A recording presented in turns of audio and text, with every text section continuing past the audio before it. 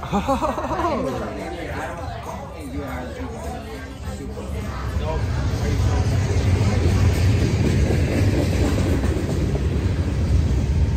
All right, so we're about to do a thing called beer poking, which is where you get a red hot iron and you poke it into your beer and it caramelizes the sugar inside. Apparently. Let's see how it goes. I'll do it. I'll do it to yours. You burn me, I'll kill you. Don't give me ash. Dude. Come on.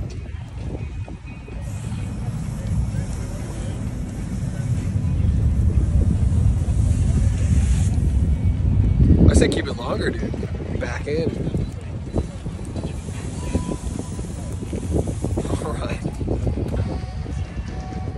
Oh, she smells smoky, babe.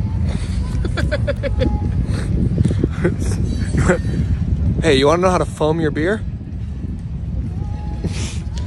It literally tastes like you stuck something hot in there. Something hot. Something real hot. It's kind of good, though. All right. Steady on now. More of a tilt. Ooh.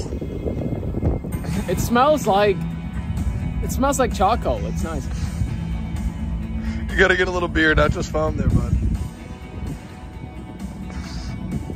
Very smoky.